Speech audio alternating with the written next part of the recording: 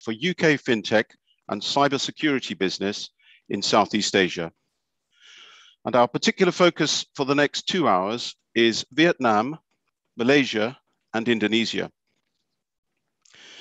I'm Ken Wells at the UK-ASEAN Business Council, where our mission is to help UK-based firms trade and invest in Southeast Asia.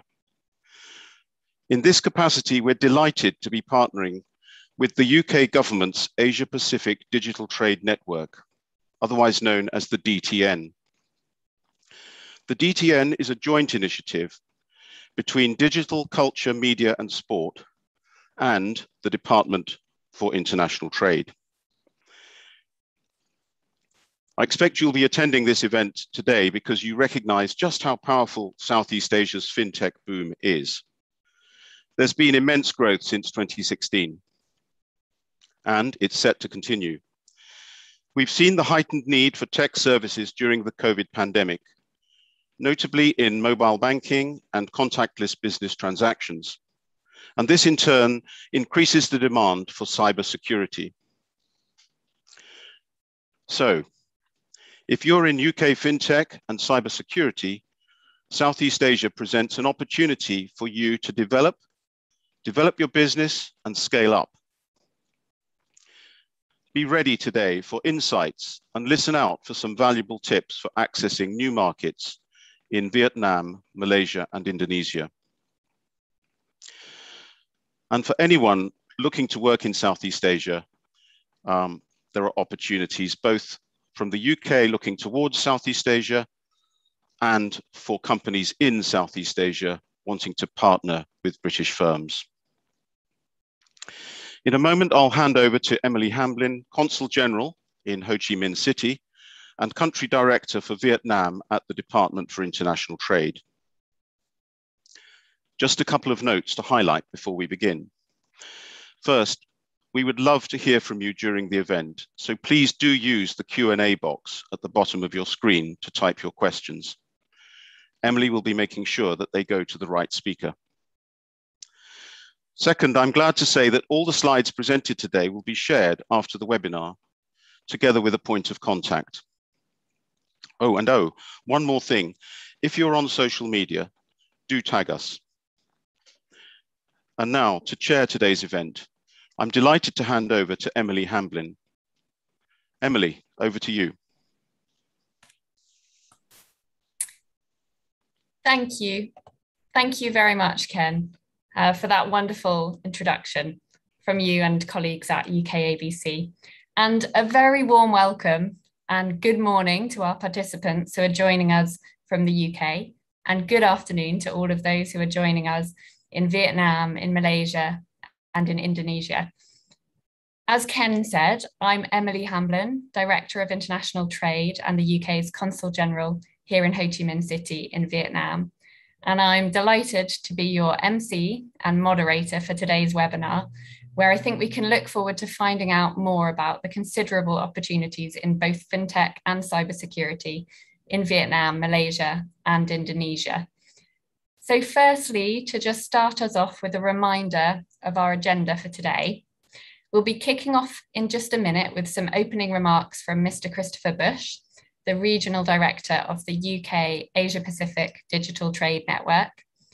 And that will be followed by keynote messages from Deputy Governor Sugeng of the Bank of Indonesia, Ms. Karen Pua, the President of the Fintech Association in Malaysia, and Mr. Vo Tan Long, the CEO of PwC Consulting in Vietnam.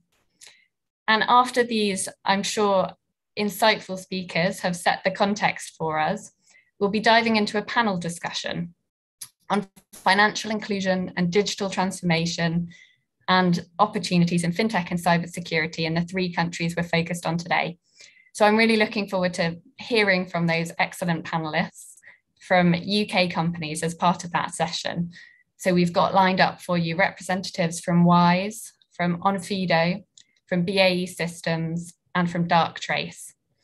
And just to echo Ken, please do join in with that discussion by posting any questions that you would like to see put to the panelists in the Q&A box at the bottom. And I will do my best to draw on those during the panel discussion.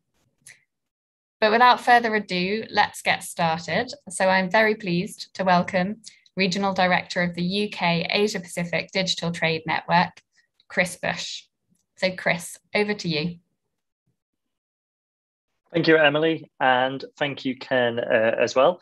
So good afternoon to all our distinguished guests joining us from Indonesia, Malaysia, and Vietnam, and to attendees who are joining us from across Southeast Asia. And good morning to everybody from the UK. Hope everyone is enjoying London Tech Week so far. It sounds like it's been a pretty exciting week, and still 2 more days to go. So as Emily said, I'm Chris Bush. I head up the Digital Trade Network in Asia Pacific, based here in Singapore. It's really great to be here today to open this session focused on fintech and cybersecurity opportunities in these really exciting and thriving markets. And thank you, I should say as well, to UK-ABC for facilitating this session with DIT. And as Emily says, we really appreciate our distinguished keynote speakers joining us today, Deputy Governor Sugun, Ms. Karen Pua, and Mr. Votan Long. So thank you again for joining us. Really looking forward to hearing your presentations. So to set the scene, I just wanted to mention 2 major patterns which have really driven this event today, and why we thought this would be a great session to talk about during London Tech Week. The first is that, as Ken mentioned, Southeast Asia is really experiencing an immense fintech boom.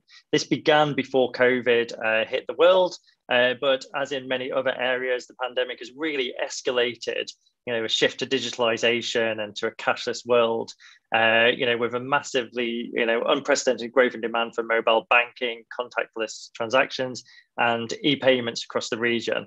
So it was a really, really exciting opportunity that, that's come out of the way that we've had to adapt. The second is that parallel to this increase in demand, there's a real need for really robust cybersecurity solutions, as millions of citizens have gone online for everyday essential tasks for the first time. I know from my own bitter experience with my parents, the amount of times they're exposed to phishing, smishing, and all kinds of things that they need as much help as they can get in ensuring that they stay protected online. So these monumental shifts really come with plenty of challenges, but great opportunities for new partnerships between the UK and Indonesia, Malaysia, and Vietnam across fintech and cybersecurity. And it just really couldn't be a better time to explore these new partnerships between the UK and Southeast Asia. I'm sure some of you will be aware the UK is the newest ASEAN dialogue partner. That's the Association of Southeast Asia Nations. And earlier this month, we launched our new ASEAN UK Digital Innovation Partnership, which is designed to build a long-term relationship between the UK and Southeast Asia, involving governments and businesses on digital tech. And on top of all that, we have our digital trade network, which is already embedded across the region. We've got digital tech experts engaging with governments and tech businesses in the UK and across Asia Pacific to try and enhance digital trade, lower market access barriers, and really just to highlight the opportunities available between the UK and Southeast Asia.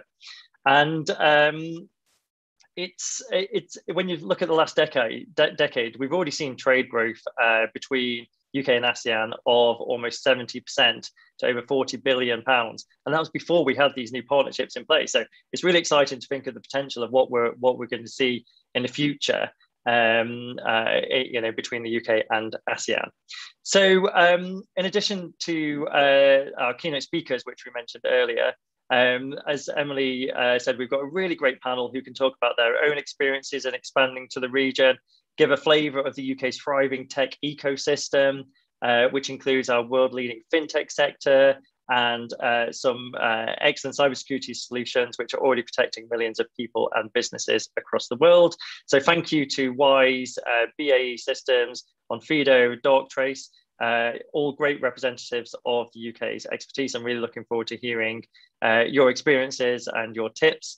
And so with all that said, I would just like to say a huge thanks once again to UK-ABC, to our keynote speakers and panelists who are taking their time to share their insights. And particularly thank you to everybody who has tuned in today to this session. please do engage, use the chat function, ask questions to help ensure we all make the most of this opportunity. And yeah, hope you enjoy the session. So thank you very much. And I will hand back over to Emily. Thank you, Emily. Thank you very much, Chris. I think, yeah, it's really exciting, as you say, you've highlighted those two patterns, those two trends of the fintech boom that's happening in Southeast Asia and has only been accelerated by adapting to the COVID-19 situations. And then going with that, the increasing need for cybersecurity, and taken together just the huge opportunities for partnership, both at government level, but also for business opportunities that all presents. So really excited to hear more about all of that today. Next, very delighted to be able to welcome Deputy Governor Sugeng from the Bank of Indonesia to give a perspective from Indonesia. So thank you very much, Mr. Sugeng, and over to you.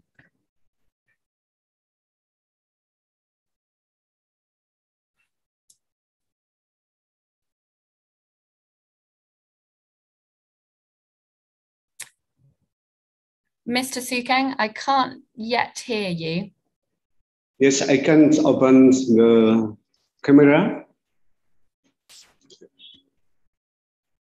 I can hear you loud and clear now, so that's great.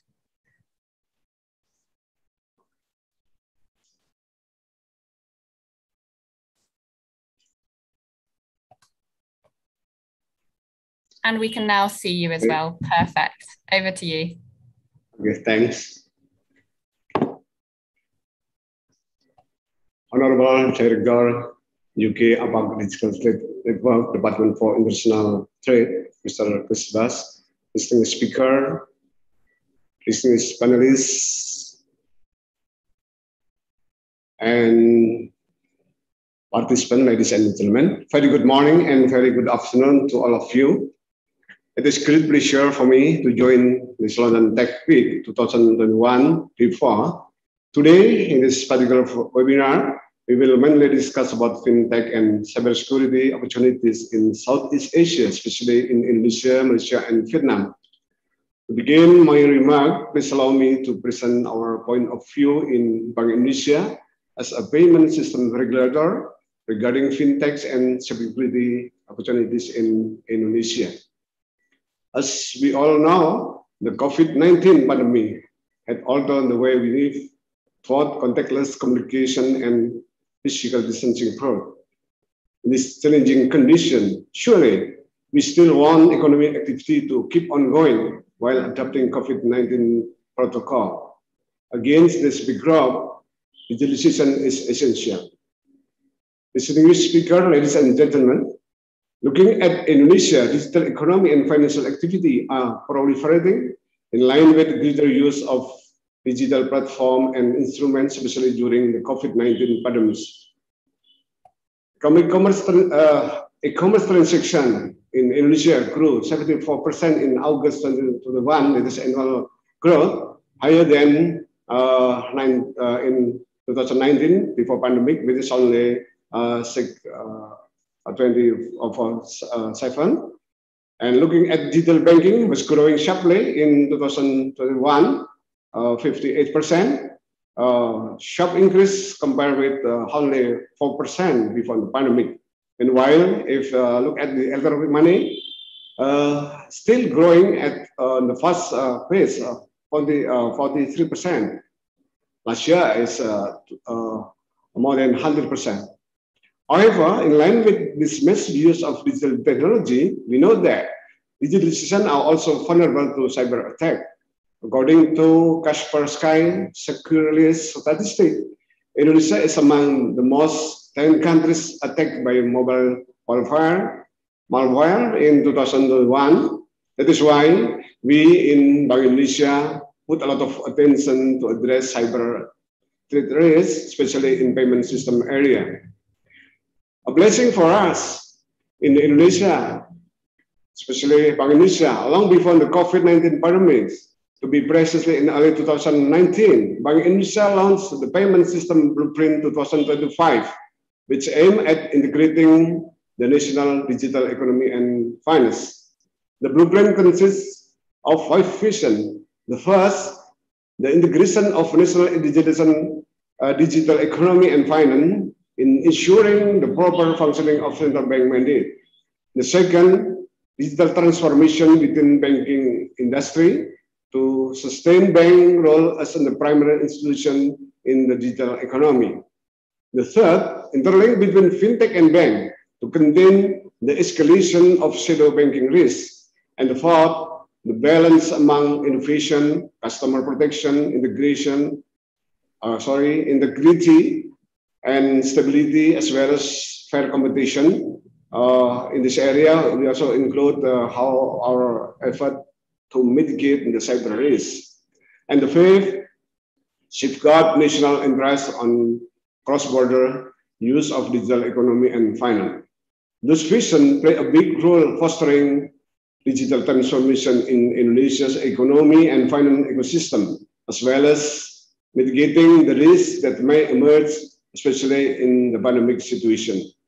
Distinguished speaker, ladies and gentlemen, the implementation state of Indonesia Payment System Vision 2025 is cascading into 5 initiatives. The first initiative is facilitating the interlink between bank and fintech. This initiative will be achieved through the open API standardization. The second initiative is strengthening the retail payment system.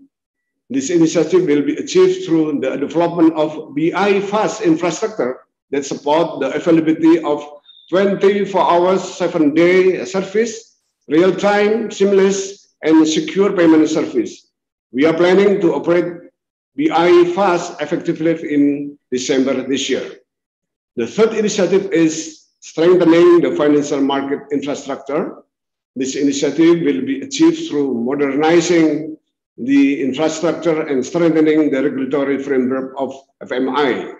The fourth initiative is developing public infrastructure for data. This initiative will be achieved through the provision of payment data hub and digital payment ID. And the last but not least, we will also reform our regulatory, licensing, and supervisory approach. In this area, we will also introduce the cyber resilience guidance for Indonesia's payment system industry so that we could nurture digital innovation as well as mitigating risks, especially cyber risks. In this opportunity, I would like to elaborate more about several initiatives that we have, which is in line with our topic discussion today. First, QR Code Indonesia's standard, or we call it CRIS in short, that was launched in August 2019, just before the pandemic. The implementation of CRIS is part of initiative in strengthening the retail payment system. The use of CRIS gives us two advantages at least. CRIS is a game changer in Indonesia's digital economy system. It could increase not only financial inclusion, but also economic inclusion. CRIS had digitally transformed MSME and traditional market, making them accustomed to accept non-cash payment, thereby expanding their customer base and increase share. This is in line with the spirit of economic inclusion. MSME and traditional marketplace will also gain access to bank account for CRIS settlement purpose. This support financial inclusion, of course. Until now, more than 10.4 million MSME and traditional merchant had gone digital. Moreover, we are targeting around 12 million CRIS merchant by the end of this year. We feel that CRIS is very useful in giving room for economic activity to keep ongoing. When all economic activities should be carried out with physical distancing protocol, CRIS had become the answer. It has a non-face-to-face model so that we could conduct the payment for goods and services remotely by receiving the QR code via chat or message app, such as WhatsApp, and then upload it to payment app to complete the payment transaction. By using CRIS, Indonesian people could buy food, vegetable in traditional market, make a donation or charity via mosque or church, as well as paying tax to government easily, safely, and conveniently. The latest innovation from CRIS is QR cross-border link kids between Indonesia and Thailand. Through this collaboration, users from Indonesia are now able to use their mobile payment app to scan the QR code to make payment to merchants all over Thailand and vice versa. Once international travel resumes, we feel that tourism will be the key sector that will greatly benefit from the service due to the large number of tourist flows between those two countries. Furthermore, we are planning to expand the QR collaboration with Malaysia as well as other countries in Southeast Asia. The second initiative that I would like to elaborate today is API standardization. In August this year, Bank Indonesia launched the National Open API Payment Standard, or we call it SNAP. SNAP implementation is a critical phase to accelerate open banking. Application of national standard is expected to promote integration, interconnectivity, and interoperability between bank and fintech. Consistent with practices in several other countries, open API payment standardization is expected to reduce industry fragmentation and simultaneously accelerate financial and economic digitalization. Currently, SNAP is comprising protocols and instructions to facilitate application interconnectivity in terms of payment transaction processing. Moving ahead, we will also eager to develop API standardization together with industry and Indonesia's FSA in the area of digital lending so that it could boost economic growth faster. Along with the ongoing digitalization, we have to be aware that the cyber risks need to be addressed properly. Thus, in our vision, we also set framework to increase cyber resilience. As part of this framework, we have built domestic cyber security sharing platform. We call it CSSP, with more than 100 banks members and will be expected to include non-bank institutions in the exposure of non-bank in this digital area continue to increase. The CSSP serves as a forum for information sharing about cyber attack trends, especially that had already occurred in Indonesia. In international level, we have joined regional and global initiatives on cyber resilience, such as ASEAN CRIPS and ASEC. We are also complying with international cyber guidance set by the CTMI.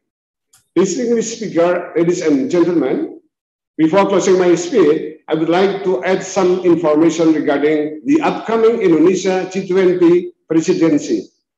In 2022, Indonesia G20 presidency will work with G20 members and international organizations to support economic recovery and promote the overarching objective of strong, sustainable, balanced, and inclusive growth through 5 strategy areas, namely promoting productivity, increasing resilience and stability, ensuring stability and inclusive growth, enabling environment and participation, and strengthening collective global leadership. In this regard, digitalization is indispensable and enable element to achieve those strategy areas, especially to enhance productivity, support digitalization in the economy, develop efficient and reliable cross-border payment, develop a robust framework for central bank digital currency, and promote financial inclusion. With this, I stop my speech here. Thank you.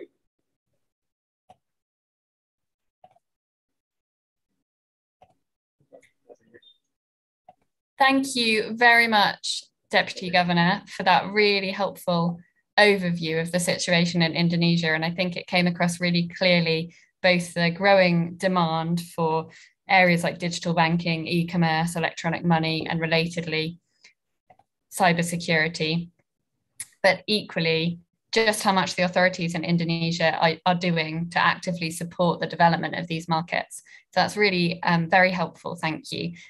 Next on our agenda, I would like to welcome the President of the Fintech Association in Malaysia, Ms. Karen Pure, for her keynote speech. So thank you very much, Ms. Bua, and over to you.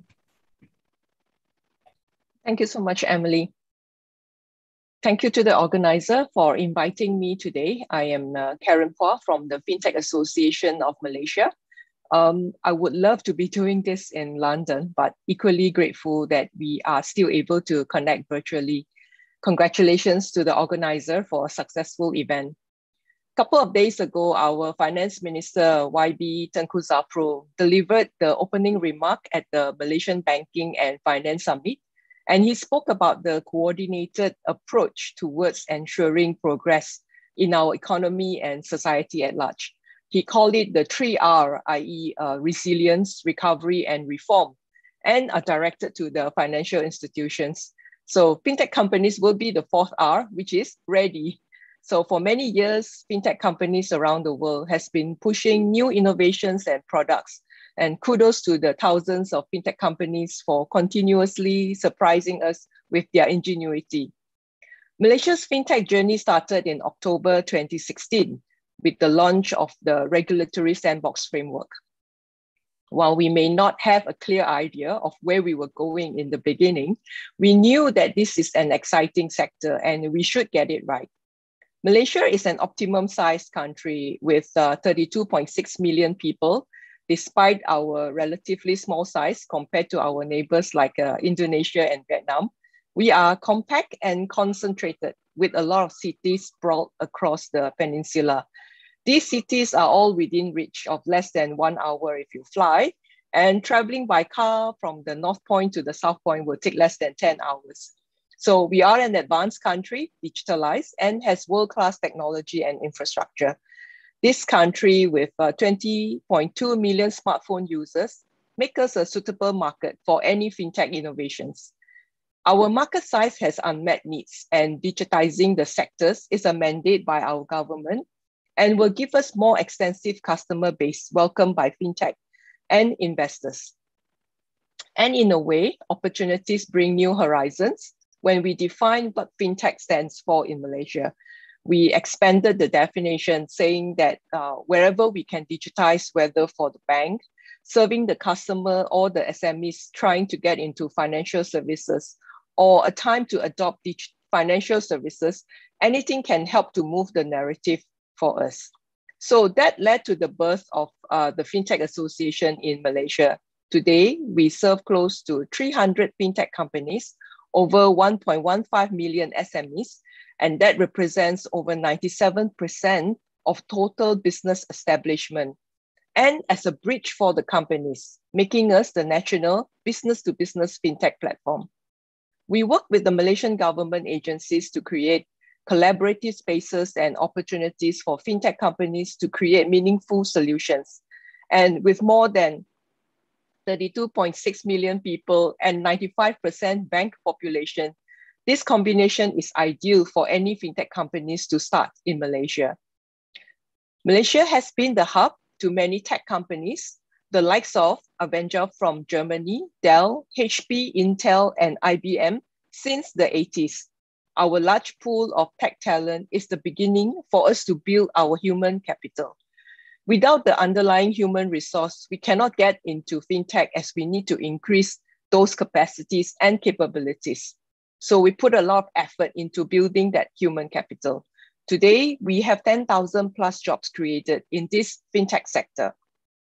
For regulators in Malaysia, we have two, the Central Bank of Malaysia and the Securities Commission, and they are always open to engage with the industry.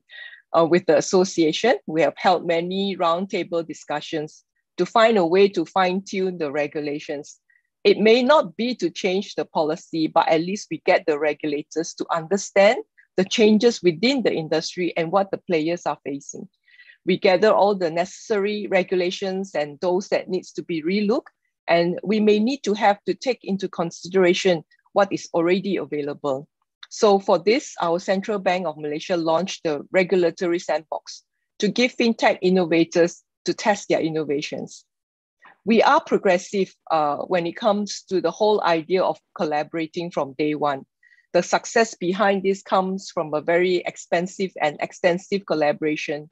Our relationship with multilateral agencies like World Bank, IFC, and AFI, and also constant G2G dialogues with the administrations and regulators from other jurisdictions. Most recently, Project Dunbar brought together the Reserve Bank of Australia, Monetary Authority of Singapore, South African Reserve Bank, and the Central Bank of Malaysia with the Bank for International Settlements, BIS Innovation Hub, to test the use of Central Bank Digital Currency, or CBDC, for international settlements. So from the official sector to the private sector, we want a competitive finance sector and we want to promote innovation.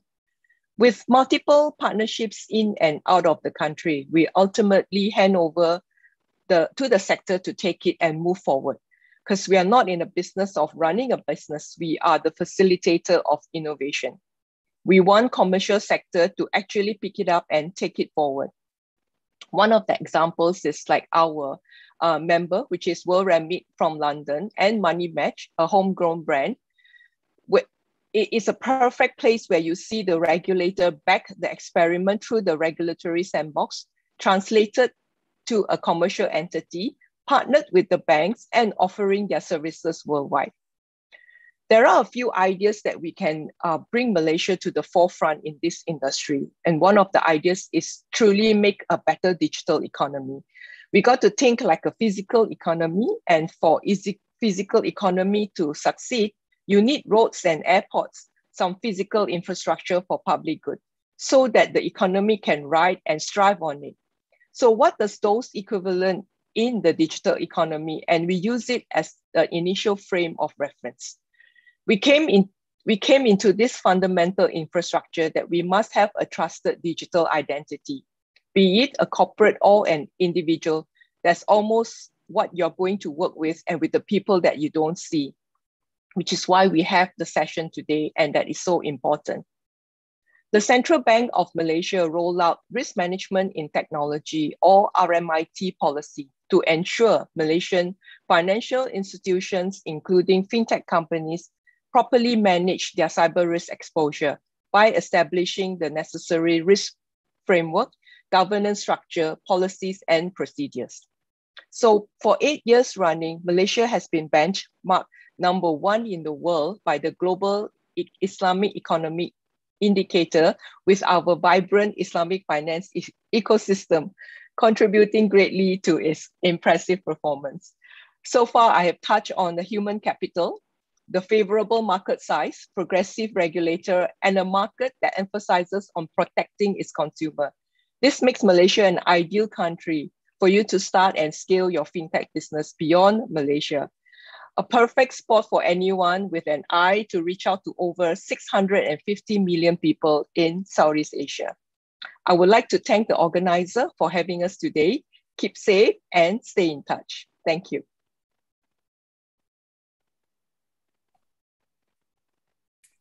Thank you very much, Ms. Pua, for those really helpful remarks and a very comprehensive and insightful overview of the fintech opportunities and landscape in Malaysia. And as you say, the advantages that Malaysia has to offer in terms of human capital, in terms of market size, and in terms of, for example, a supportive regulatory environment. So thank you very much. And we will continue on now with the next keynote speech from Mr. Vo Tan Long, who is the CEO of PwC Consulting in Vietnam. So Mr. Long, it's a pleasure to have you with us, and over to you. Good morning, good afternoon, everyone.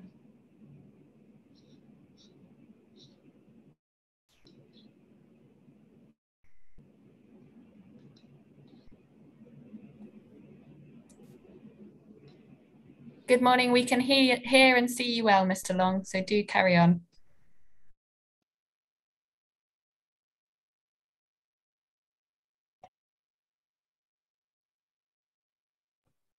Oh, you appear to be on mute now. Apologies.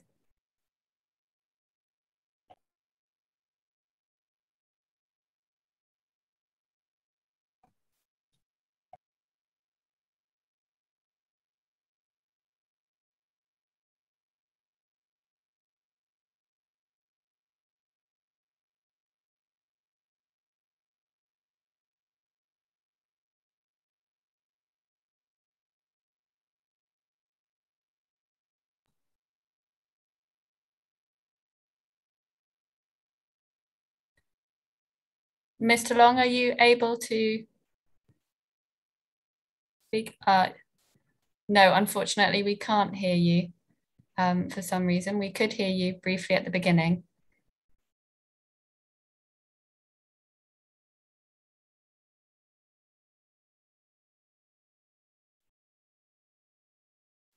I will just give you a minute to see if we can resolve that technical hitch, and perhaps the technical team in the background will be able to assist Mr. Long in unmuting his microphone. And hopefully we will be able to hear from you in just a second, Mr. Long, for your overview of the Vietnamese fintech landscape.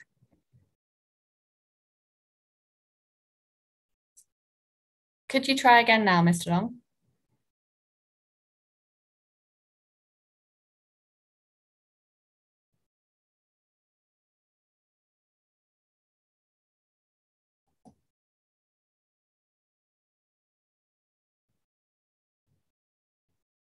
Okay, no luck still with the microphone?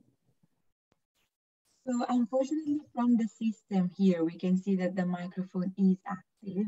Mr. Long, allow me to just mute you and unmute you again and see if that activates something.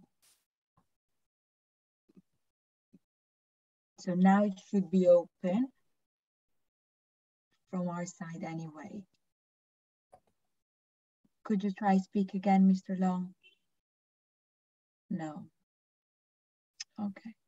Okay, in which case, perhaps we can move on to introducing our panelists, and then we will try and quickly come back to Mr. Long when we've hopefully been able to resolve that technical issue with the microphone. So, and I'm really delighted to see a question coming through on the Q&A as well already. So I would really encourage participants who are listening in, do please make the most of that Q&A function to input some questions for those people joining. So we will move on and introduce our panelists and hopefully be able to go back in just a minute to hear from Mr. Long about the exciting opportunities here in Vietnam as well. But I think it's really clear from what we've heard so far from our speakers that the opportunity in Southeast Asia in the areas of fintech and cybersecurity are really growing very rapidly now. And that offers many opportunities for new players to tap into this market. And I think UK businesses are particularly well positioned to be leaning into some of these opportunities. So I think it's wonderful that we've got some representatives of a variety of excellent UK businesses in both fintech and cybersecurity joining us today for this panel discussion. And our goal really in the panel discussion will be to really tap into the expertise of these companies and hear from them to get their ideas and perspectives, examples and tips to help any UK businesses who might be listening in and considering these markets to really identify where the opportunities upcoming are and what some of the challenges might be, and ultimately set themselves up for success in Southeast Asia. So I will just briefly ask each of the panelists to introduce themselves and their company so that we know who we will have for this discussion. As I say, they're all representatives of UK companies. We've got Mr. Elian Sitono, the country manager for Indonesia and head of expansion in Asia Pacific of WISE. We've got Ms. Avashi Gupta, the regional manager for Southeast Asia from Onfido. And we've got Ms. Paris Chua, the account manager lead for Southeast Asia from BEA Systems, and Mr. Sanjay Arora, the managing director for Asia Pacific at Darktrace. So as I say, if you could just each very briefly introduce yourself and your company. Let's start off with Elian, if you're there. Hi, thank you, Emily. Hi, I'm Elian. As mentioned, I'm currently the country manager for WISE in Indonesia and also leading expansion efforts for WISE in Asia Pacific region. If you haven't heard about our company, probably you have heard about our previous name, which is TransferWise. We recently rebranded to Wise.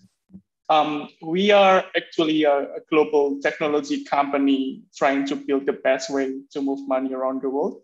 So we power people, individuals, and businesses to move money around the world, to send and receive globally, as well as spend anywhere in the world. And a lot of large institutions and financial institutions start using our technology and payment infrastructures to power their customers' needs for global payments as well. We are actively expanding in Southeast Asia, and now we have received licenses in Singapore, Malaysia, and Indonesia. Nice to meet you, everyone. Brilliant. Thank you so much for joining. And as you say, a company that will be known to many people with customers around the world. So great to have you here. Avashi, can I come to you next? Absolutely. Thank you, Emily.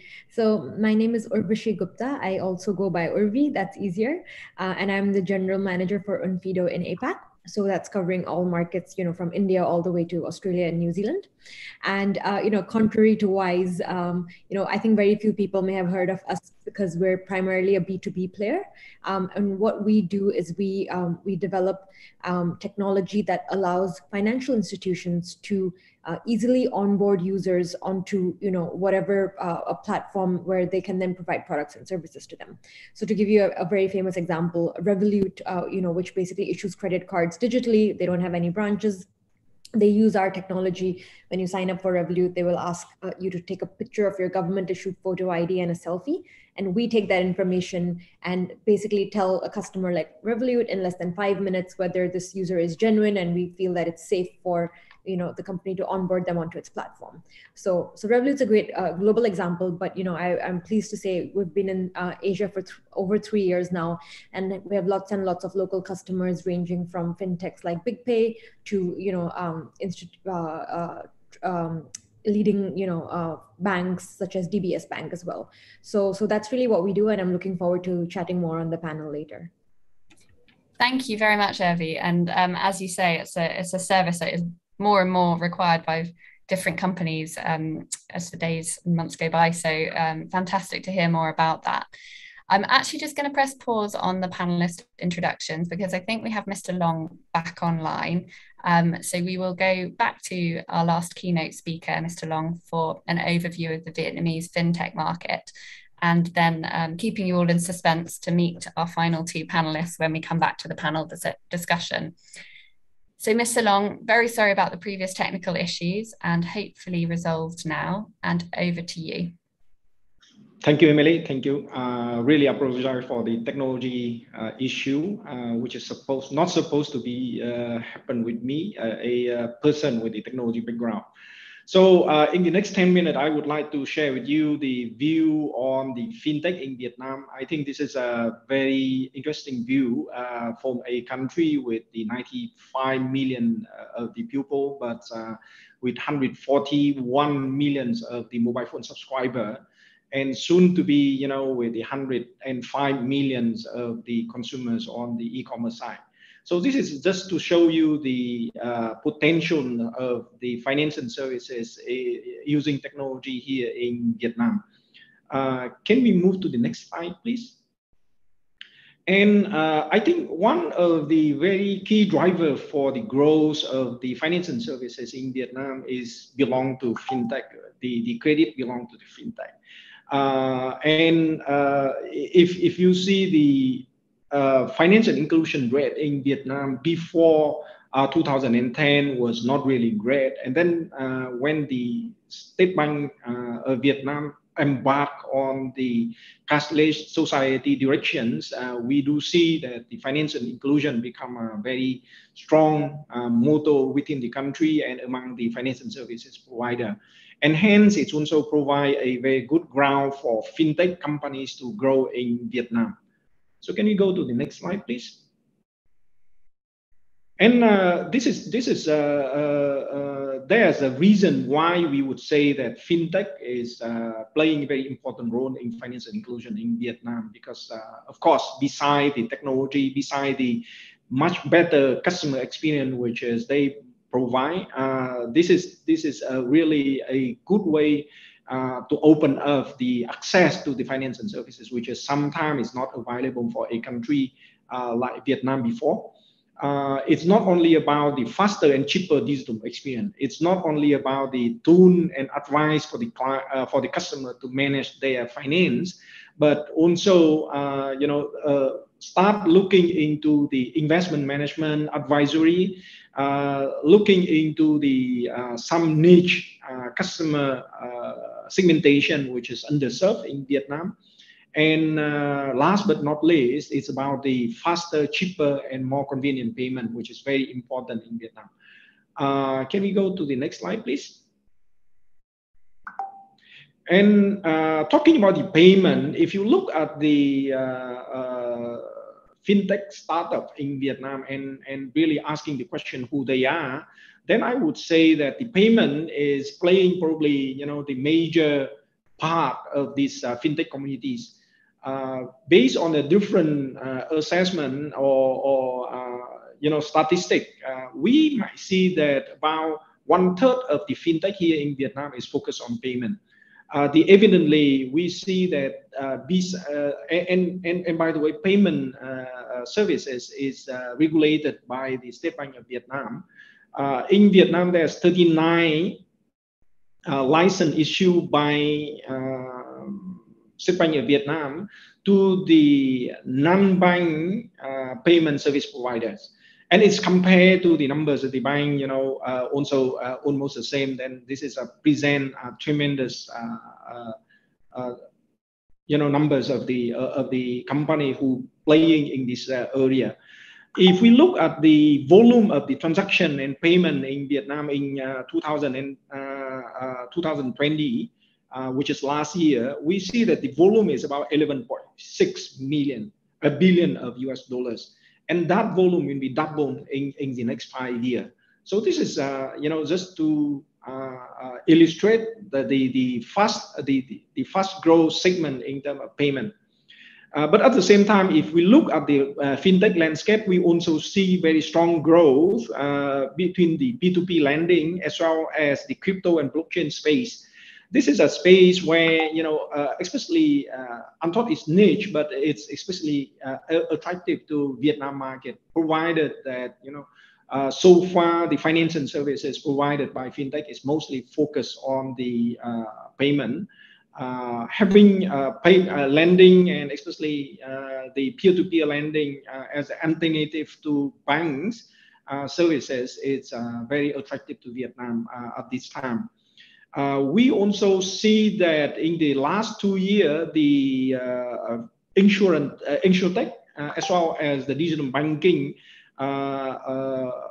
fintech is also growing very rapidly.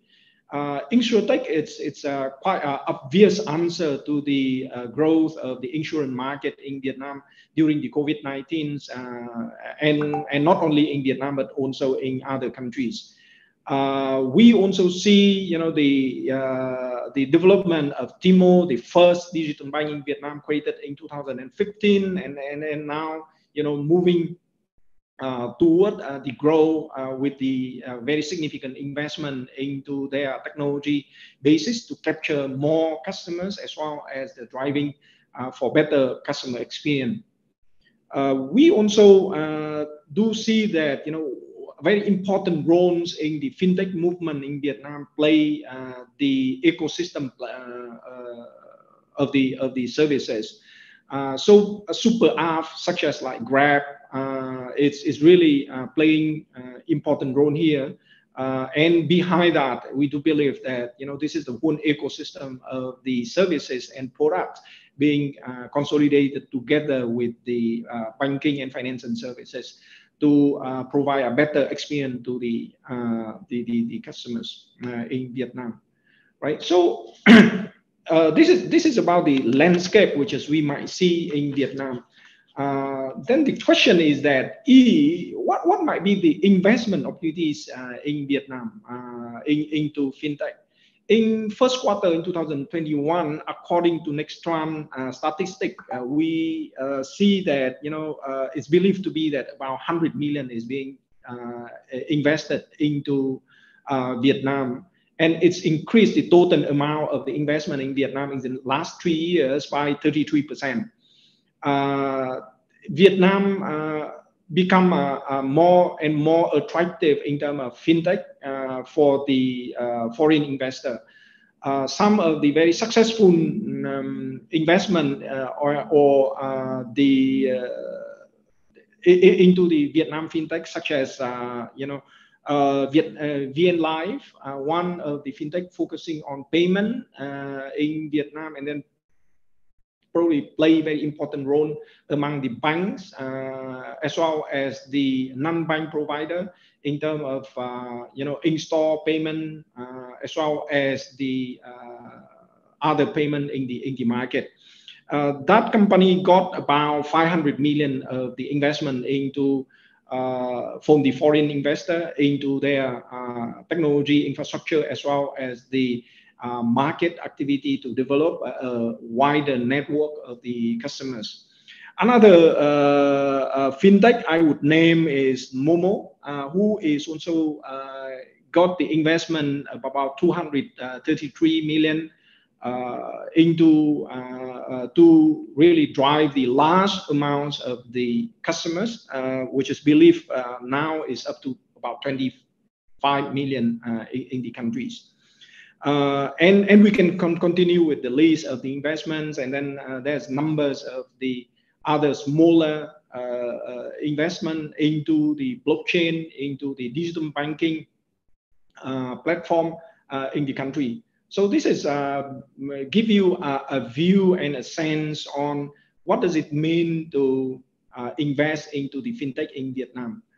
The question is that what are the conditions or support from the regulatory side to the investor into fintech in Vietnam? And I have to say that, if we compare to the other countries in the region, Vietnam is driving forward the very favorable condition for investment into fintech, especially into the services, which is foster the financial inclusion. So that's why the State Bank government, the State Bank of Vietnam also opened up the governance committee for the fintech and poised to support the penetration as well as the expansion of the fintech into more of the financial services. With that, I think that I would conclude my presentation here and leave the time for the audience to talk to the panelists, and then I'll be here around. If you have any questions, I will be more than happy to answer. Thank you very, very much, Mr. Long. A really interesting and comprehensive overview, I think, of the fintech market in Vietnam, and obviously the opportunities there, as you were highlighting at the beginning, from a young tech-savvy population with high internet penetration, but quite low financial inclusion. So huge opportunities for fintech, and obviously companies there, massive growth in payments, but also in so many other areas of fintech as well. So thank you very much for those thoughts. And we will now return back to our panel discussion and continue meeting some of our excellent panel members. So as you'll remember, we already met Mr. Elian Siptono of Wise, a very well-known payment service provider, and Ms. Irvi of Onfido, a EKYC company, electronic know your customer company. So I will move on now to Ms. Paris Chua from BAE Systems. Paris, if you're able to briefly introduce yourself and your company. Yes, certainly. First of all, thank you for having me here for today's panel discussion. Delighted to join everybody. So I am from BAE Systems, Applied Intelligence, which is really with a single goal and mission to protect the organizations, financial institutions, and public sectors from financial crime. So our parent company is probably more well-known, and we are a member or part of the BAE Systems, which is a cybersecurity, defense, aerospace company, and from which we are able to build on the strong security and engineering heritage to move that to provide defense for businesses. So in Southeast Asia, which is the region I look after right now, we see tremendous opportunities. I think everybody has heard from the panel earlier. There's no doubt that digital adoption is accelerating. I think one of the positive, I would say, developments coming from what has been a long-drawn COVID-19 situation. So on the back of which the businesses definitely need defense. And likewise, as consumers like us is adapting very quickly to digitalization, the financial crimes or the financial criminals are also on the path to digitalize their approaches. So this is where we come in and hope to provide the necessary support for the businesses to further their growth. Yeah, thank you. Brilliant. Thank you very much for that introduction, Paris. Yeah, as you say, as the opportunities increase in digital, so do some of the threats. And so the need for that cybersecurity is really, really crucial. And I'll move over now to Sanjay, if you're able to introduce yourself from Darktrace, and another cybersecurity company that we have on the panel. Absolutely. And good morning, everyone. Good afternoon to people in Asia. My name is Sanjay. I am the managing director for Darktrace based out of Singapore. I was one of the founding members of Darktrace Asia, employee number 1. So I'm here to share my insight as to how this journey has been, how we work with the UK government and the various agencies. Delighted to be on this panel.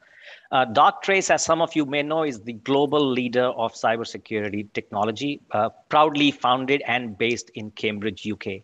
Our journey began in 2013, where we adopted a unique AI-based approach. In fact, we are the first to commercialize AI for full-blown cybersecurity. Today, we are deployed in over 5,500 companies across 100 countries who every day protect their critical infrastructure, their digital assets, their people from clever, sophisticated cyber attacks using our self-learning AI and the capability to respond autonomously. So that's our core product line, and I'm here to share more as we progress in the panel. Thank you very much for having me here. Brilliant. Well, thank you for being here, and I'm really looking forward to hear. That must have been an amazing journey to have witnessed and to have been part of over a relatively short space of time. So very interested to hear more about that and some of the lessons and reflections over the course of the discussion. So we'll kick off now properly into the panel discussion. And to open us up into this topic, the first question that I'd like to put to you all is really, what do you see as the most significant opportunities in the fintech and the cybersecurity space in Southeast Asia? What drew you to enter these markets in particular, as opposed to other markets in the region, for example? And what solutions and expertise does your company then have to offer in these spaces? So really all about the opportunities and what drew you to these markets. So I think I'll put this question to all of you as quite a broad question, but if we can start with Urvashi from Onfido. Sure, happy to. Yeah, can you hear me clearly? Yes. Great. So thank you, again for the invitation to sit on this panel and talk about these interesting questions. So, from our standpoint at Onfido, it's definitely the accelerated consumption, and actually my standpoint as a consumer as well, right? We are consuming financial services remotely and in a purely digital manner in a way we've never done before. In fact, I applied for a credit card just this morning, and not only was the entire journey digital, so was the authentication, and I was even approved within minutes. And I actually don't remember even a few years ago, being a Singaporean with my info and all of that, being able to go through the journey that quickly. So, and really, we feel that this is the kind of experience that a lot of financial institutions are vying to provide. So we at Onfido enable the identity verification portion of the journey, as I mentioned earlier, so sorry about the drilling. We could still hear you, just about. That's great. I apologize for the drilling. The realities of working from home. Yeah, absolutely. So yeah, coming back to what we as Onfido, the solutions that we provide, I touched upon it earlier. It's, the IDV portion of verifying who the customer is saying they are, and giving that information back to the FI really quickly so that they can then make a decision within minutes, because that's what today's consumer is expecting. So what drew us to this region is really the massive scope for companies in this region, right? First of all, there's millions who are already banked, who are expecting better and better experiences. They're constantly applying for new products, whether is it, credit cards, buy now, pay later, or anything else really. But also the hundreds of millions who are still unbanked. And that's where the real opportunity is, right? Where you're, very quickly digitally signing up all of these users. And we see this trend playing out with the digital banking efforts and licenses being issued across the region as well. Specifically, in Malaysia and Philippines and Indonesia, it's been happening on an ongoing basis, and I think Vietnam's starting to look into it as well. So that's really what drew us to this region. Great, thank you very much. And yeah, I mean, financial services are just so rapidly being transformed by digital technologies, aren't they? But as you say, particularly in this part of the world, there's not only the millions of users looking to improve the service that they get, but also the millions that are unbanked and therefore open for taking up these new opportunities. Eliane from Wise, can I turn to you next for your thoughts on this question about the opportunities and what drew you to these markets? Sure. So I think like a lot of the panelists and like also the speakers address this, but Southeast Asia is like a very growing region for digital services, right? So it's a hotspot for digital services. If you think about it, like around 70% of Southeast Asia population are using digital services connected online. So that means like around 400 million of people are craving for digital services. And this is even more important during the COVID situation. So I think on a Google report on the economy, of the digital economy, around a third of people just turned using the digital services during the COVID situation. So it just means like the trend just keeps growing and more people will require digital services. For us as a payment fintech company, this is also like a similar trend that we have seen. So like I think Google expect that the digital payment industry will grow to around 1.2 trillion by 2025. So it's a big and massive market for us as a payment company. And the second thing is that people, regulators, and also industry are very adept to innovations. So if you think about it, like in Indonesia, for example, like just now Pak Sugeng shared that Bank Indonesia is making a lot of push towards the digital payments, like with the PIFAS payment system blueprint. So these are things that we have seen across the different countries in Southeast Asia. And at the same time, the industry itself is also pushing towards this innovation. And in the end, it also means that people are slowly more open to digital payments, digital solutions. And people are slowly changing from being case basis to digital payments. And this is something also that we always look at when we enter a market. So just to share a little bit more advice, like what we are really truly solving is like the problem of moving money around the world. When we enter the Indonesian market, so we ask the customer, what is the challenges that you face in digital payment, especially cross-border transfers? So this customer answered that it's a matter of cost, speed, convenience, and also transparency are very lacking in the industry right now.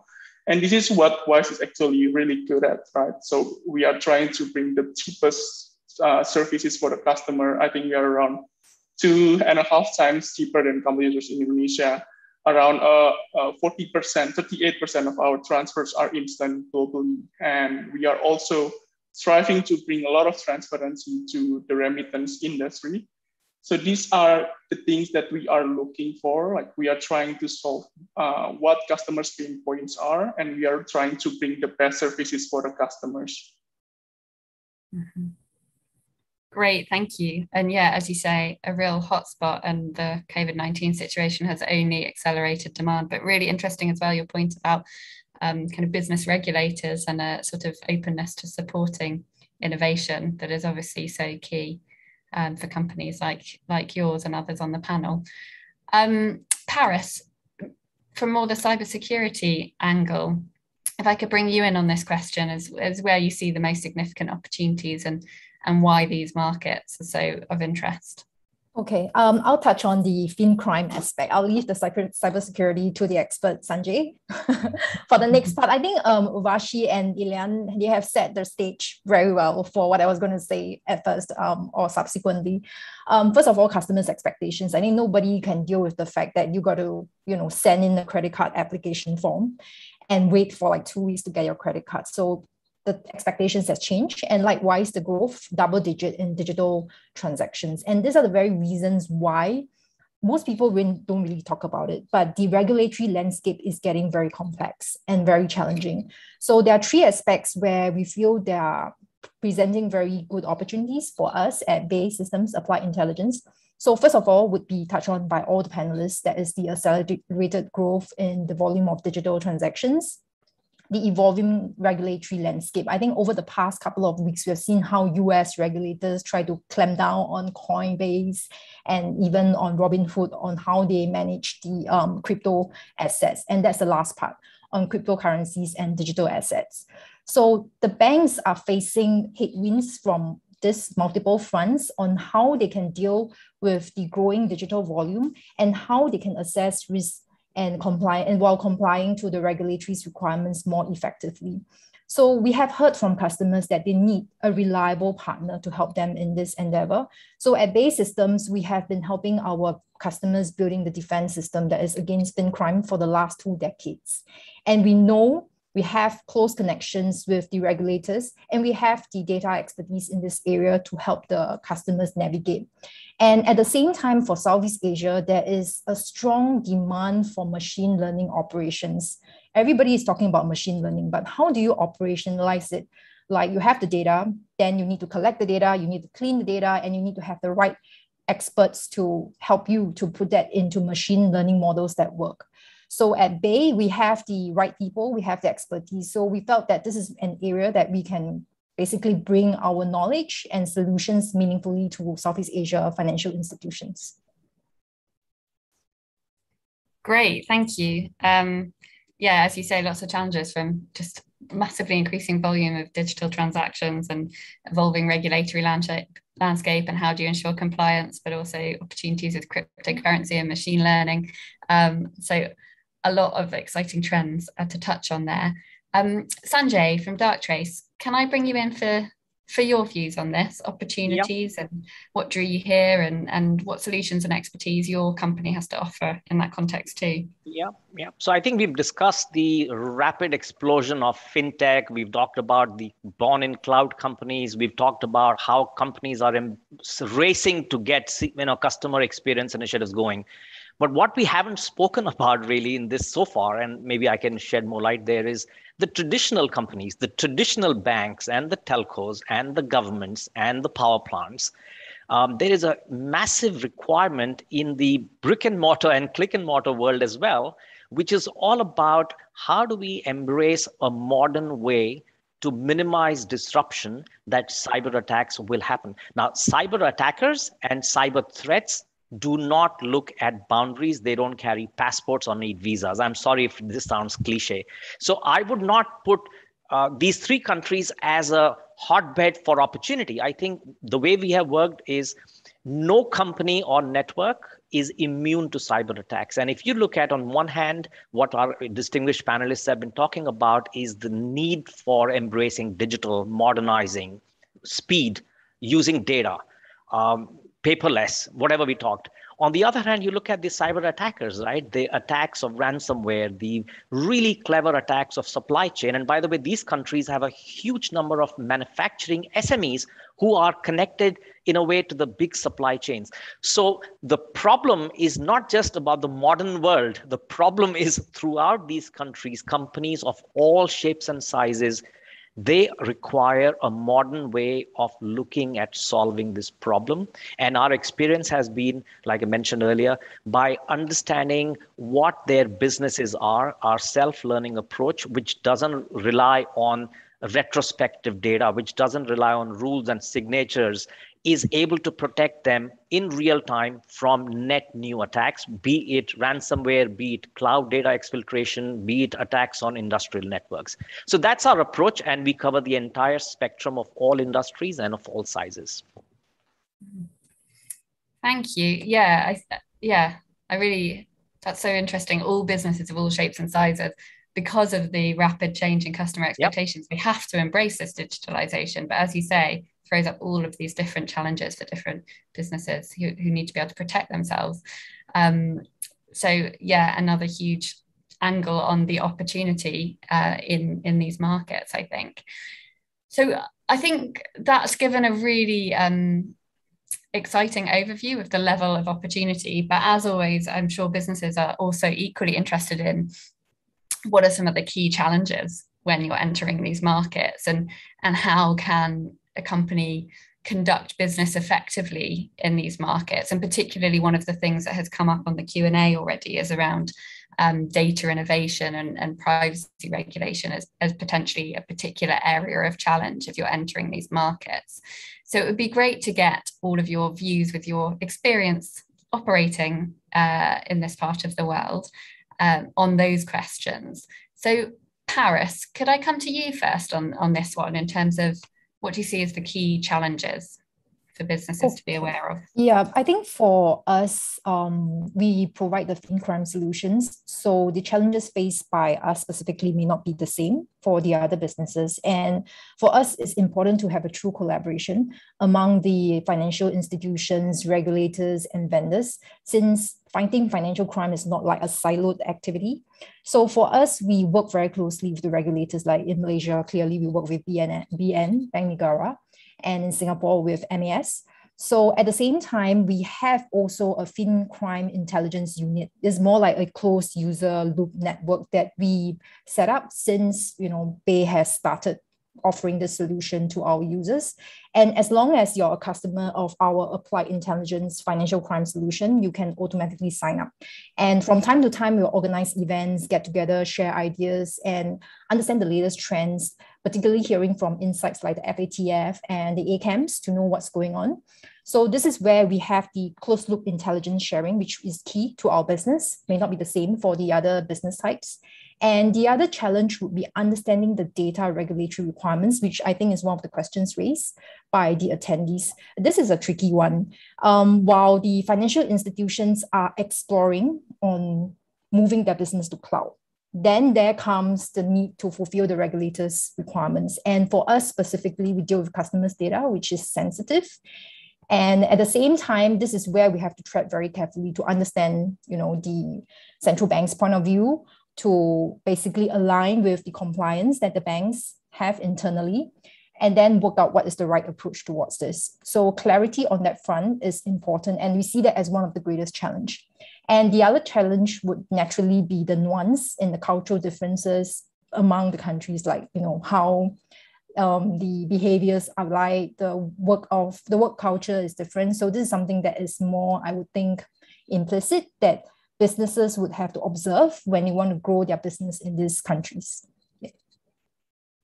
Great, thank you. Yeah, I can imagine clarity on what is required under regulation, particularly around data protection, is a key challenge. And as you say, as well as being aware of cultural differences. But I am really glad we've got a real range of different businesses on this panel. So great to get different takes on this question. Eliane from Wise, I'll come to you next on what you see as the key challenges. Sure. I think like Paris mentioned a good thing, like a very relevant thing, which is the diversity. So like for companies in the UK or from the US, like generally we hear about Southeast Asia, we might think about it like one very typical, very synchronized region. In fact, it's not, right? Every country has very different culture, different language, and it have different regulators, and the regulators also interpret things differently. So I think for companies that really want to enter this region, really need to spend some efforts understanding what is really happening in each country, and also building relationship and understanding regulations one by one in every specific countries. The second thing will be, in our experience also, customers expect some degree of high localized services. So unlike in the EU, where it can be very similar for the whole regions in Southeast Asia, customers are really accustomed with having very localized services from their local players. That could be, for example, like a local CS supports in a local language. And then also we really need to spend some time to understand what is the usual behavior of the customers. For example, in the Southeast Asia, credit card is not a common use. Now, more and more, e-wallet is more prominent way of paying. So this kind of trends we need to really understand specifically for each country. And I think for the payment industry specifically, a lot of the challenges relies on the transparency of costs. In these regions, like a lot of customers really are blindfolded in terms of what are they paying in terms of a payment. For example, remittance, they are not necessarily aware of what is actually embedded in the FX rate. There is also hidden charges in there. And this is something also that we are spending a lot of time to educate customers and bringing transparency on the region. Mm-hmm. So, yeah. Great, thank you. And I think that's really good advice for businesses thinking of coming into the region, just underlining that point about the diversity and the need to really do your research and know the local market and local actors as far as possible as well before you make your move. So thank you. Sanjay, it would be great to get your take in terms of cybersecurity. How should a company do business in this region, and particularly, I guess, your perspective of having been on a real journey since the very beginning of Darktrace. What are the challenges and how has that changed? Right. So maybe a little different because everybody will talk about, yes, rightly, the culture and the context of heterogeneity, but my take would be focus on the problem we are solving, focus on the issues the customers are facing. So in our case, for example, what are we solving? We are solving the disruption that cyber attackers are causing by net new attacks, right? So that's the problem we are solving, and how we are solving is by ability to understand normal of an organization, whether the organization is in the US or Vietnam, it doesn't really matter to us, right? We are using AI to establish what's normal, and we are using AI to respond to those threats to minimize disruption. So my advice and my experience has been focus on the problem. And if there is a new, unique, strong way of solving that problem, these countries offer a fantastic opportunity. I'm not saying do not respect the various cultures and the context. Absolutely, that's given. But these opportunities in the market today are rapidly growing. As everybody has talked about, these countries represent an opportunity for us, people who are starting up businesses or people who are listening, because there is an opportunity for companies to embrace leapfrog, right? With all the new countries that are developing, if you may, there is an opportunity for a leapfrog to happen. So if you have a cutting edge technology, you're solving a fundamental problem, that's a great place to market yourself. Again, great advice, I think, for businesses watching this, focus on the problem, the issue customers face and what your cutting edge solution is and go from there. Great. And last but by no means least, Avashi, can I bring you in on this question of challenges? Absolutely. And I think our fellow panelists, have already detailed a lot of the typical struggles that companies like us face, when expanding in Southeast Asia. I think one example I'd like to share of kind of how we've, been fortunate to be able to get around these situations is one example is a customer in Malaysia really wanted to use our services. And so they actually took us to Bank Negara, Malaysia, and they opened the door for us there. And then they allowed us to enter the regulator sandbox, and we were able to prove our technology.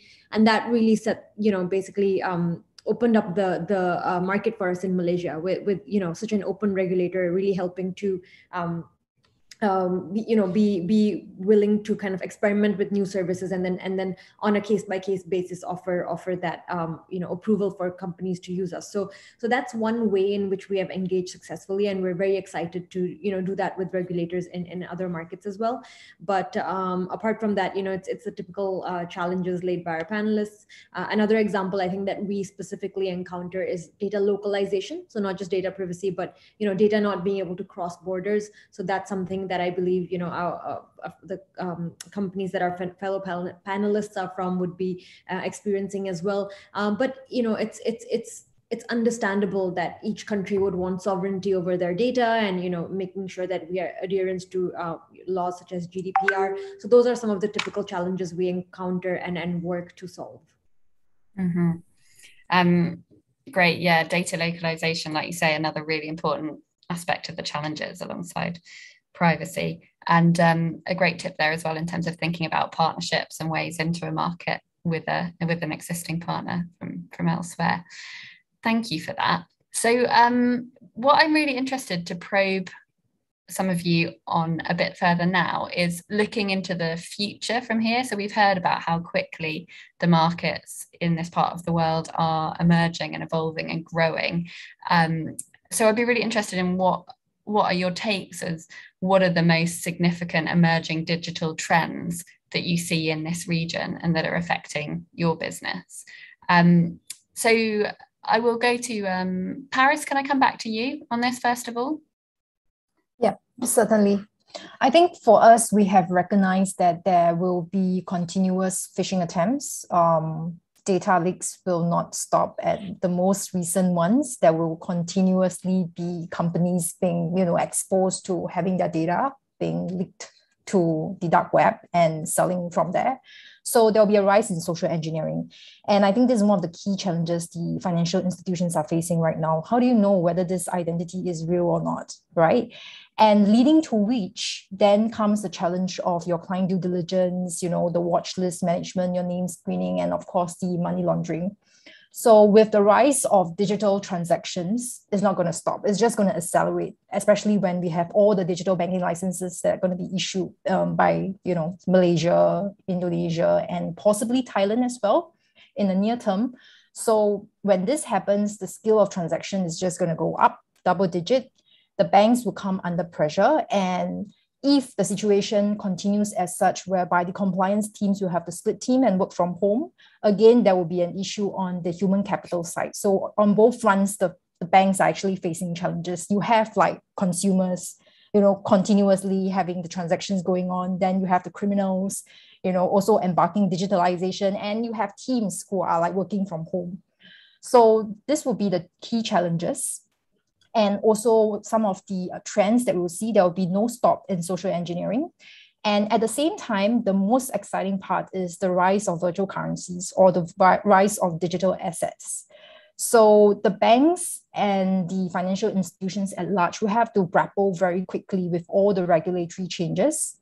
And the compliance users, on one hand, will have to be educated on this new space that they suddenly have to get accustomed to, the new way of doing things and the new typologies or the behavioral patterns that will emerge. So the rate and the variety of money laundering will change, and so will be fraud.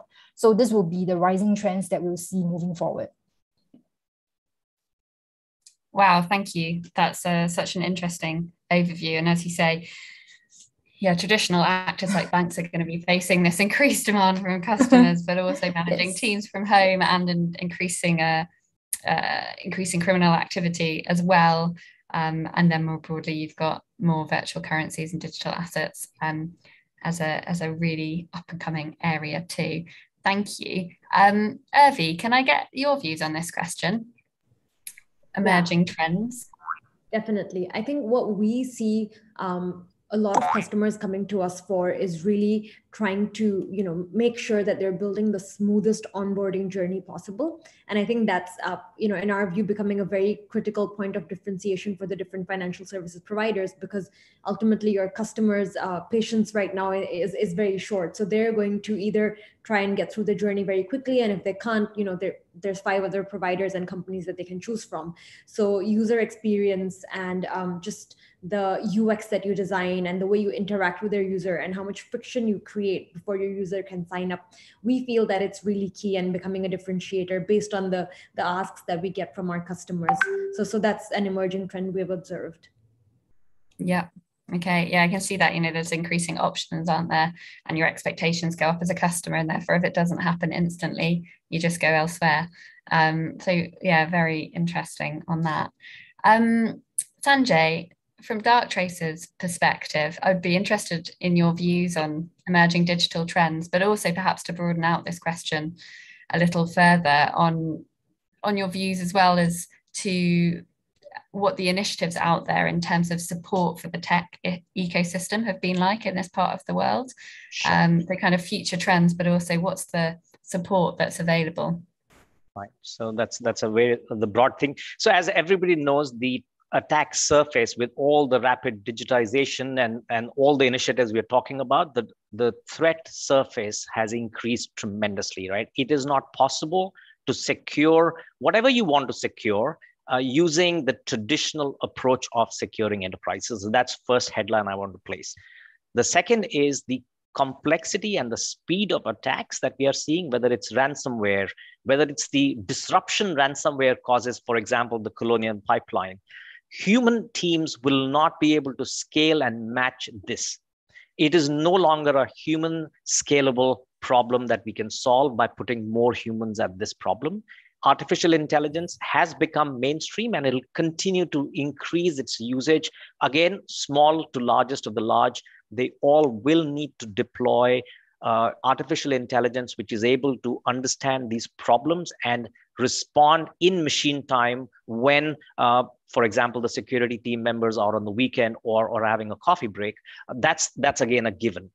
Now, where are we on this journey when it comes to various countries?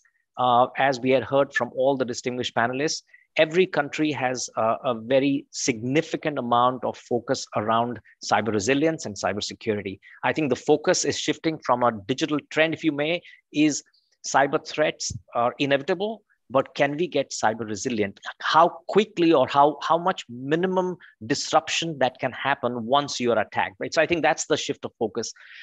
From another threat perspective, I think I've mentioned this before, ransomware attacks at the speed of machine and supply chain attacks, especially in this region. I think we need to pay attention to the fact that there are suppliers who are connected to very large organizations globally.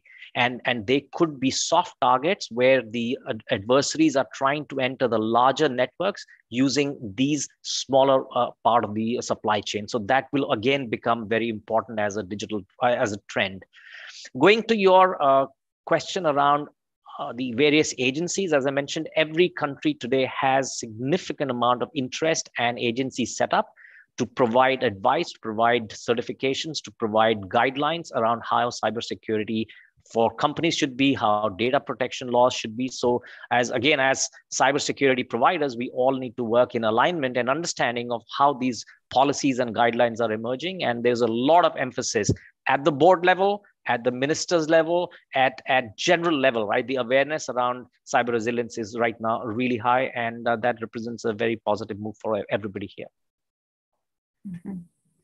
Great, thank you. And yes, sorry to throw quite a broad question at you, but I think you covered all of that really well. And as you say, in the future, AI just is going to have to be part of the solutions. It needs to be. But that's really interesting what you say as well about this shift of focus towards cyber resilience. The attacks are inevitable. How resilient can you be? How quickly can you bounce back?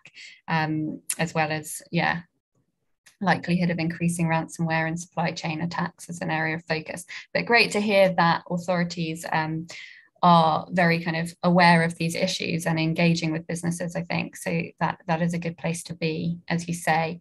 Elian from WISE, can I bring you in on this more from the kind of fintech perspective? Anything you want to add in terms of emerging digital trends, and in particular, anything that you would add in terms of the tech ecosystem in Indonesia, Malaysia, Vietnam, and what support has been available to you when you're tapping into the market? What more could be done, in your view, to support UK companies? Yeah, so I think there are a lot of push from the government across the countries that you mentioned towards digital ecosystem and digital economy. And that's even specifically true for the payment industry. For example, just now, like, again, I mentioned Bank Indonesia's initiative on fast payment system or QR or mobile payments infrastructure, like BI-Fast, CRIS, and then from BNM, we have Do It Now. Similarly, in other Southeast Asia market, regulators are trying to push these newer, faster, more convenient digital payment infrastructures for the customer. And I think at Wise, this is even more important because it kind of like signifies the shift from the customers and from the industry towards digital payment, which is the industry that we are like kind of like trying to solve and enter into. So we are kind of like benefiting from these shifts from the government and also from the industry towards the digital payment. As a UK company, Wise itself is benefiting from the support from DIT and British Embassy. I think we greatly appreciate the support from the DIT when we are trying to enter Indonesia, trying to understand what is our situation, what is our challenges, and also for them to spend a lot of efforts trying to untangle these problems for us and working with the local regulators. I think that is something that we really want to mention and appreciate the support from the UK government here. But yeah, I think on top of that, like we also see that this initiative is a good omen, and we really want to work closer with the local regulators to bring our services on the ground. Great, thank you. And obviously very delighted to hear that you've had a good experience of support from DIT, the UK's Department for International Trade, that I work for as well. You know, as you say, we've got teams on the ground in all of these markets, and we are there to help UK companies, both in terms of understanding some of the barriers faced in markets and working with you to raise them with authorities and try to influence the future shape of the market, but also in terms of specific business support and working together on things like promotion where we can. So I would definitely encourage anyone listening in today to get in touch with us if we might be able to be of help. And I know later on we will put contact details up in the chat box to make sure that you are able to do that. But also, as you say, I think really key that companies in these markets that are emerging and evolving so quickly, so the regulation is often kind of almost catching up with the rate at which the demand and market is developing.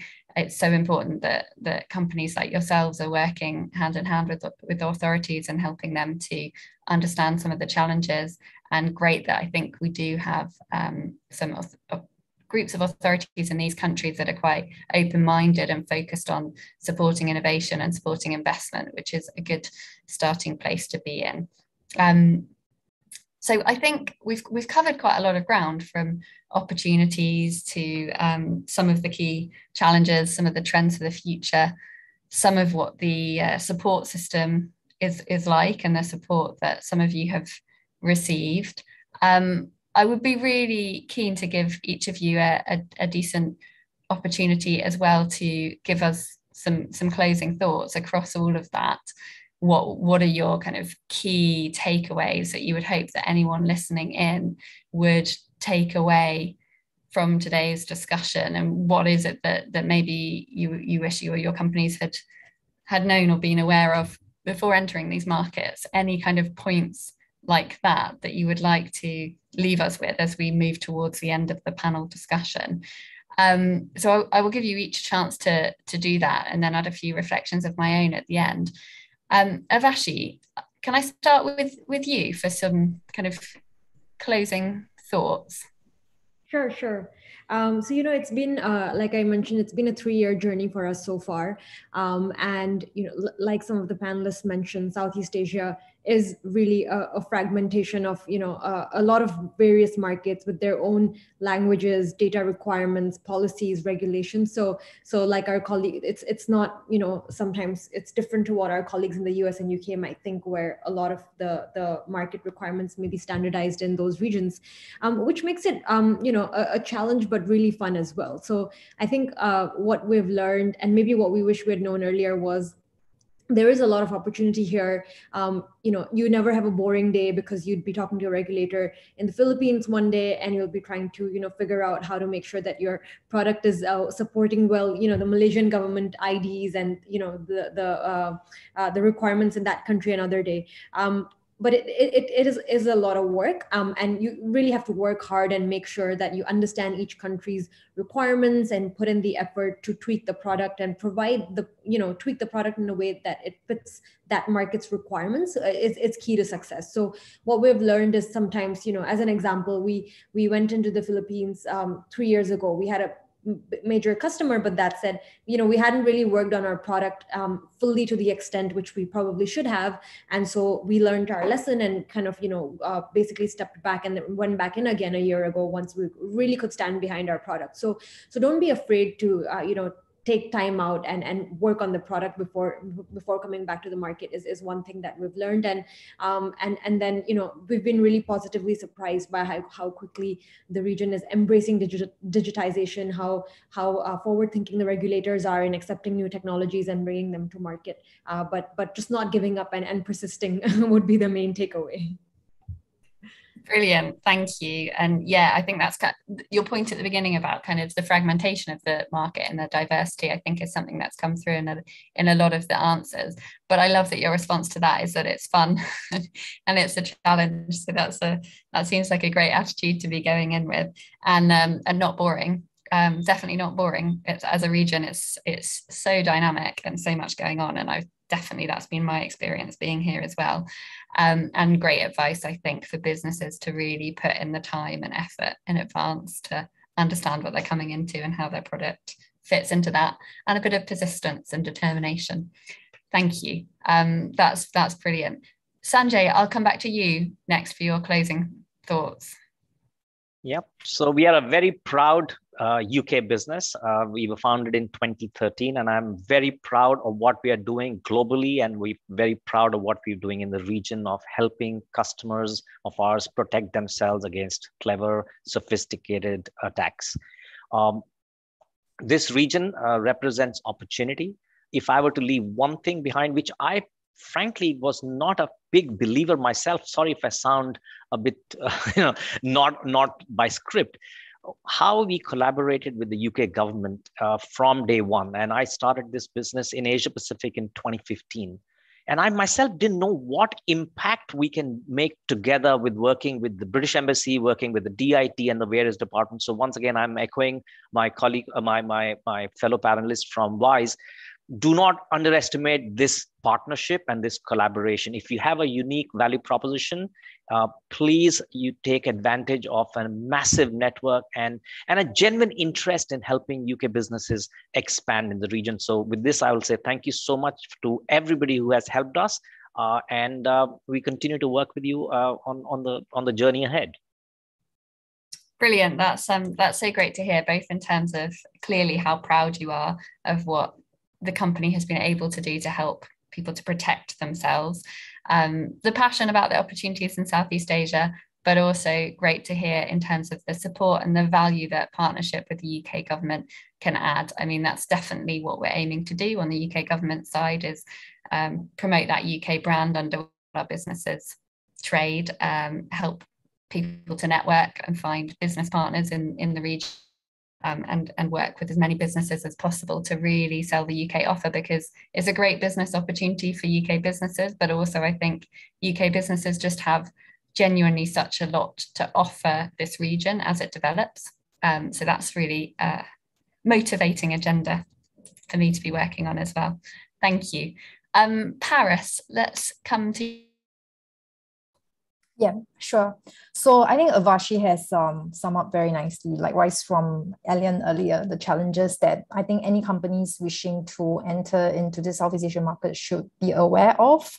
that would be the nuances. It's not like one whole region altogether that is actually different, even though it's Southeast Asia. So this is the expectation that, you know, businesses should have. And localization, yes, this is a point that I totally agree that at the end of the day, the customers will ask, like, do you have a team here? So how much support can we get? Things like that. So I think enough due diligence, enough homework on the ground needs to be done.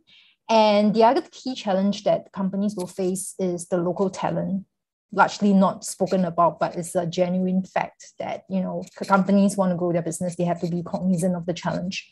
So like for us, we have been successful in the countries which we operated because we place a lot of emphasis to get it right.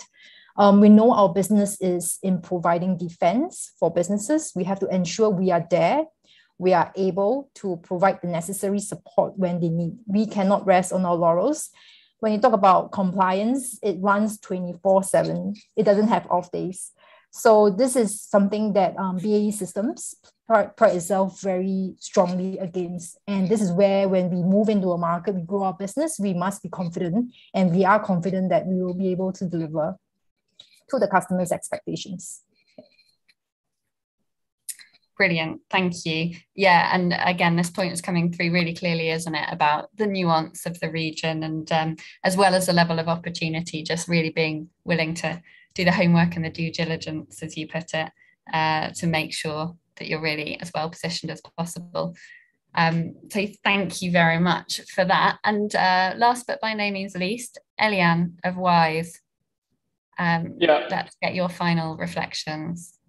Yeah, so I think like everyone already mentioned everything that's important, but probably like a very practical advice and the reasons why I really agree with what Paris has mentioned. Like if you want to expand here, I think it would be wise just to put your feet on the ground, like hire local people, because they are the one that can help you understand what is happening on the ground, and also for you to understand what's like the situation. And I think one reason for that is that because Southeast Asia is a region, as an Indonesian, we are very relationship based. So a lot of stuff can only happen when you invest your efforts and time to build the relationships, either with regulators, local partners, and so on. So there is a practical advice that WISE is also learning by expanding into this region. Mm-hmm. Yeah, and you're right. And as Paris said as well, that localization point, the importance of being here, the importance of putting the effort into finding and developing that local talent, to being here to respond to local expectations of support and build those relationships, which is so key across this whole region, as you say. I think sometimes in the UK we can tend to be a bit more transactional, but that's not the way business is done in Southeast Asia. So adapting to that is really, really key. Thank you all so much for agreeing to be on this panel and for sharing your thoughts and experience, your wisdom so generously with everybody listening in. I've personally, I'm not particularly a tech sector expert. I found it absolutely fascinating and really learned a lot. And I already was very excited about the opportunities for the tech sector in Southeast Asia, and particularly in our 3 markets of focus today, Malaysia, Vietnam and Indonesia. But I've come away even more excited about it. I think it's just been absolutely clear that Southeast Asia represents really vast potential for fintech and for cybersecurity as well. And we've covered some of this, but the region has a combined population of 580 million people, and it's a population that is young, that is tech savvy, that is increasingly now benefiting from deep mobile internet penetration, and also increasingly, I think, strong government support for the development of digital sectors and for innovation and new products. So that all adds up to a lot of opportunity. And then you've also got the fact that it's a large proportion of that huge population are unbanked. So as well as those that are already banked but are looking to really enhance their experience and adopt the latest technologies, you've also got a financial inclusion element that these new technologies are enabling a whole different segments of the population to access services for the first time, which is really exciting.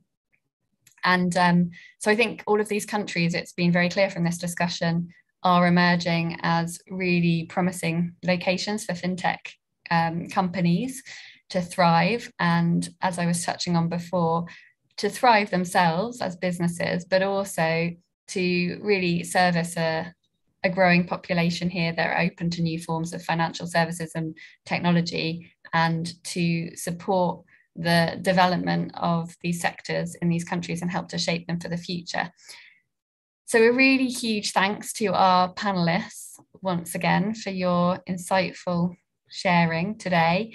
And I'm sure, I really, really hope that this will encourage more UK tech businesses, many of which are hopefully dialed in today, to enter these really up and coming markets, and support them as well in their preparation for this, and make sure that they have their eyes open to some of the challenges and some of the ways in which they can learn from the experiences we've heard about today and best prepare themselves. So I highly encourage companies participating today to consider Southeast Asia, and to please do get in touch with us at DIT, the Department for International Trade, if we can help you in any way with your next steps on your own business journey. We are a resource in market that is here for you to utilize, to tap into, to help you to access these exciting markets. So I believe we put in the chat box 2 links that will help you in terms of getting in touch with us, so that you know how to do that. So do reach out, and we'd be very happy to talk to you about the types of support that we can provide, introductions within the market, overviews, connections, and so forth, to help you get started. I think there is an enormous potential for you in this market, and an enormous amount of value that you could add as these markets really take off. That's it there for the panel discussion. So we will wrap up this part of the webinar there. And I will now give the stage back to Mercedes to wrap up. So I wish you all the very best of health and success. Thank you for joining us for this discussion, and look forward to being in touch with some of you in the future.